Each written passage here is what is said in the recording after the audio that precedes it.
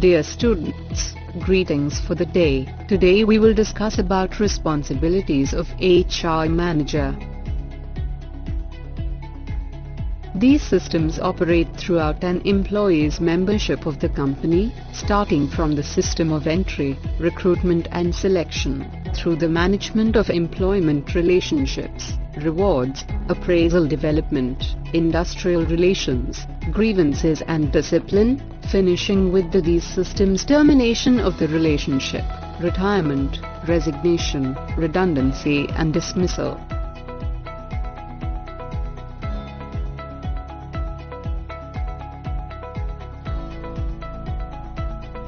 HR life cycle.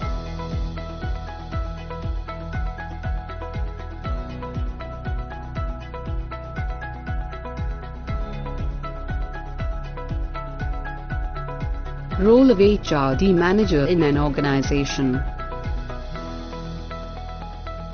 Specialist, generalist, policy and procedure writer. A good communicator, current focus, current and future focus, speaks HRS, speaks the language of business, management hierarchy focused, customer focused, good customer relations skills, few financial, marketing skills, understanding, finance, marketing aspects of business, stays within the box, thinks outside the box, focused on the internal organization, focused on the internal organization and the broader society, factual communicator, mentor, a nationalist and global worker.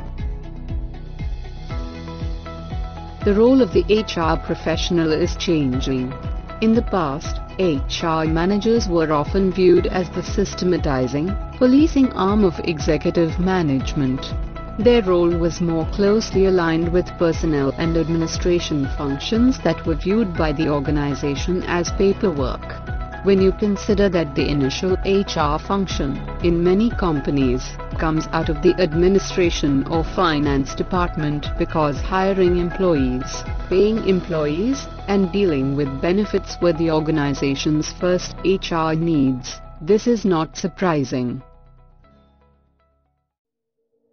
In this role, the HR professional served executive agendas well, but was frequently viewed as a roadblock by much of the rest of the organization.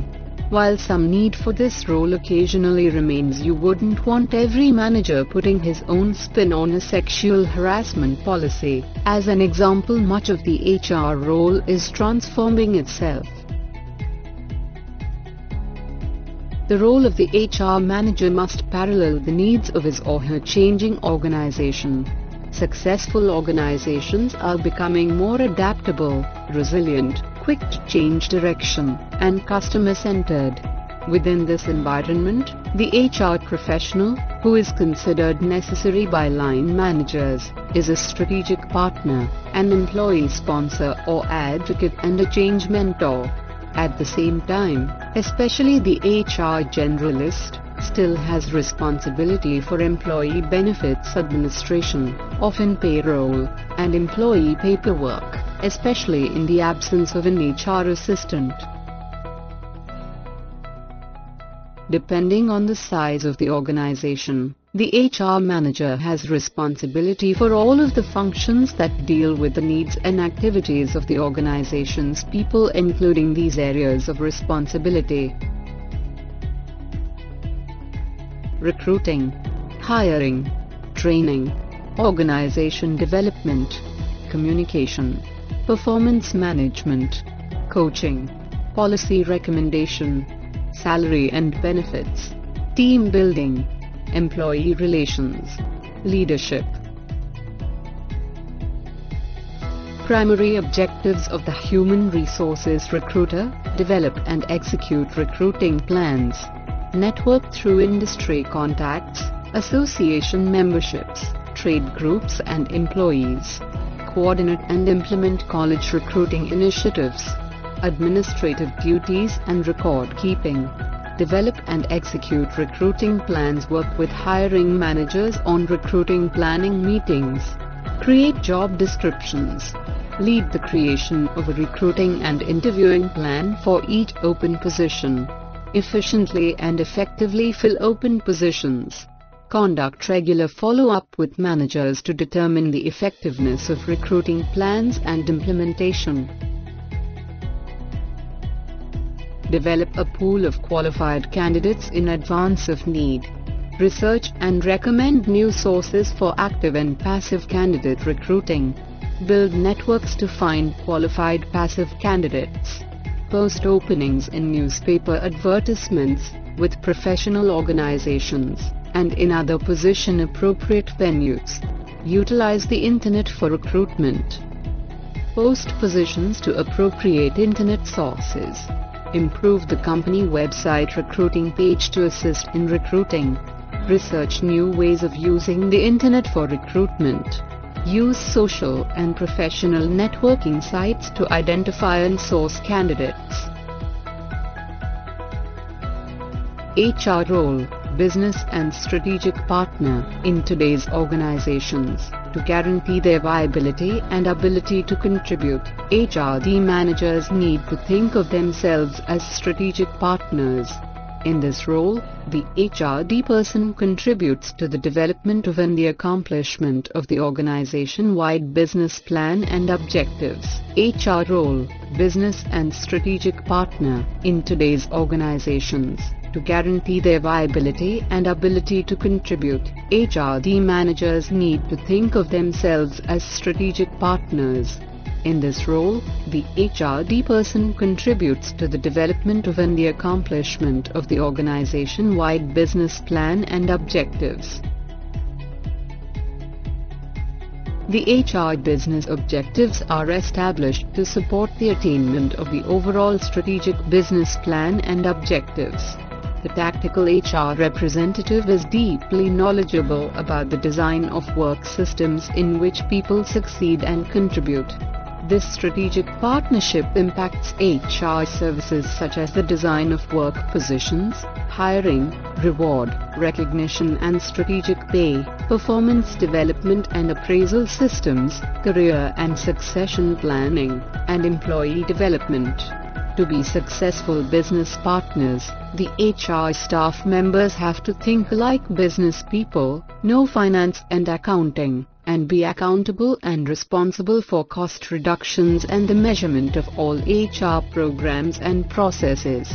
It's not enough to ask for a seat at the executive table. HR people will have to prove they have the business savvy necessary to sit there. As an employee sponsor or advocate, the HR manager plays an integral role in organizational success via his knowledge about and advocacy of people. This advocacy includes expertise in how to create a work environment in which people will choose to be motivated, contributing, and happy. Fostering effective methods of goal setting, communication and empowerment through responsibility builds employee ownership of the organization. The HR professional helps establish the organizational culture and climate in which people have the competency, concern and commitment to serve customers well. In this role, the HR manager provides employee development opportunities, employee assistance programs, gain sharing and profit sharing strategies, organization development interventions, due process approaches to problem solving and regularly scheduled communication opportunities. The constant evaluation of the effectiveness of the organization results in the need for the HR professional to frequently champion change. Both knowledge about and the ability to execute successful change strategies make the HR professional exceptionally valued. Knowing how to link change to the strategic needs of the organization will minimize employee dissatisfaction and resistance to change. The HR professional contributes to the organization by constantly assessing the effectiveness of the HR function. He also sponsors change in other departments and in work practices. To promote the overall success of his organization, he champions the identification of the organizational mission, vision, values, goals and action plans. Finally, he helps determine key measures that will tell his organization how well it is succeeding in all of this. Coaching is providing feedback, usually to executives and managers, about how to reach their personal best in their organizational leadership role. In her capacity as coach, the human resources professional will do everything from active listening through providing test results that highlight a manager's strengths and weaknesses, while a business coach usually works with high-potential managers. The HR coach may work with every manager and supervisor at every level in the organization. This is what makes the human resources coaching role so challenging. The traditional human resources coaching role focused on helping managers address issues and opportunities organizationally. Additionally, talented HR professionals have always provided feedback to managers about the impact of their personal and behavioral style on others. Most frequently, the HR coach is asking an organizational leader to reflect on how he handled a particular situation. The HR coach asks hard questions and provides advice about actions that may have been more effective than the course the manager chose. People have different reactions to feedback, and even the most carefully chosen words can create an unexpected negative reaction.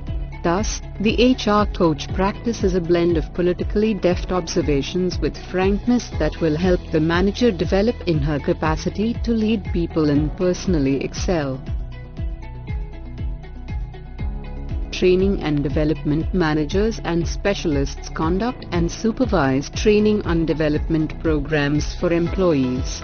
Increasingly, management recognizes that training offers a way of developing skills, enhancing productivity and quality of work, and building loyalty to the firm. Training is widely accepted as a method of improving employee morale, but this is only one of the reasons for its growing importance. Other factors include the complexity of the work environment, the rapid pace of organizational and technological change, and the growing number of jobs in fields that constantly generate new knowledge. In addition, advances in learning theory have provided insights into how adults learn, and how training can be organized most effectively for the employee. Training specialists plan, organize, and direct a wide range of training activities. Trainers conduct orientation sessions and arrange on-the-job training for new employees.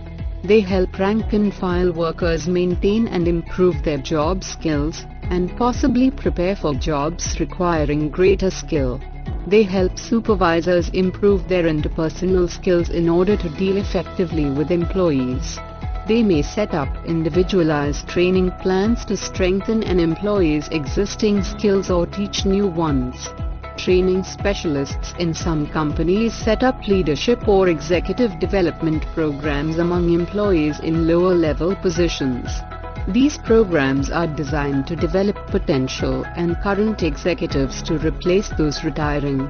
Trainers also lead programs to assist employees with transitions due to mergers and acquisitions, as well as technological changes. In government-supported training programs, training specialists function as case managers. They first assess the training needs of clients, then guide them through the most appropriate training method. After training, clients either may be referred to employer relations representatives or receive job placement assistance. Planning and program development is an important part of the training specialist's job. In order to identify and assess training needs within the firm, trainers may confer with managers and supervisors or conduct surveys. They also periodically evaluate training effectiveness. Depending on the size, goals, and nature of the organization, trainers may differ considerably in their responsibilities and in the methods they use. Training methods include on-the-job training, schools in which shop conditions are duplicated for trainees prior to putting them on the shop floor, apprenticeship training, classroom training, and electronic learning, which may involve interactive internet-based training, multimedia programs, distance learning, satellite training, videos and other computer-aided instructional technologies, simulators, conferences, and workshops. Compensation managers conduct programs for employers and may specialize in specific areas such as position classifications or pay studies.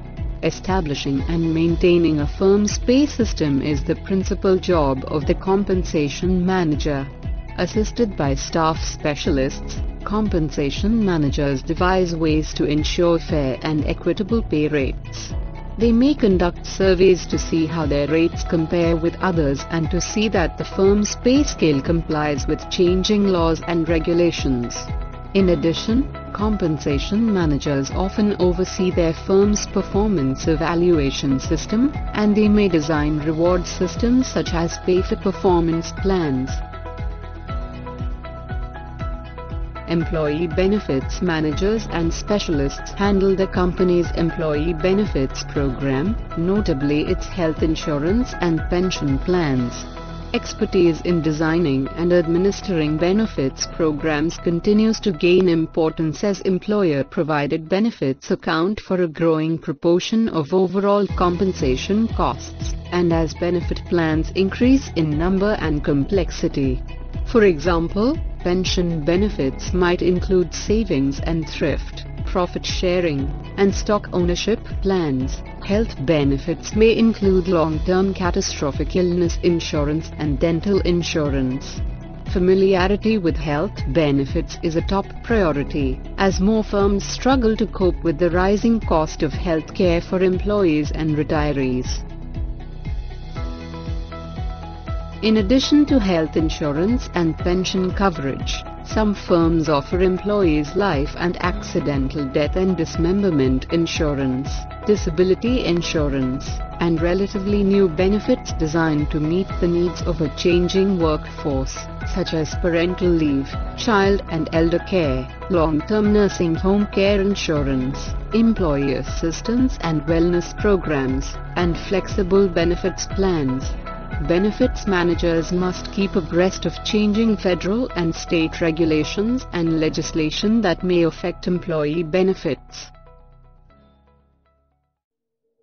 Other emerging specialists include international human resources managers, who handle human resources issues related to a company's foreign operations.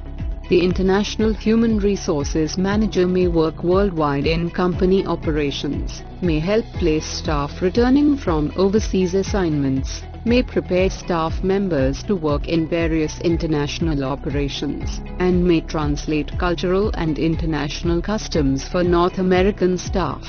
A second or multiple languages are a plus in the international human resources manager's role.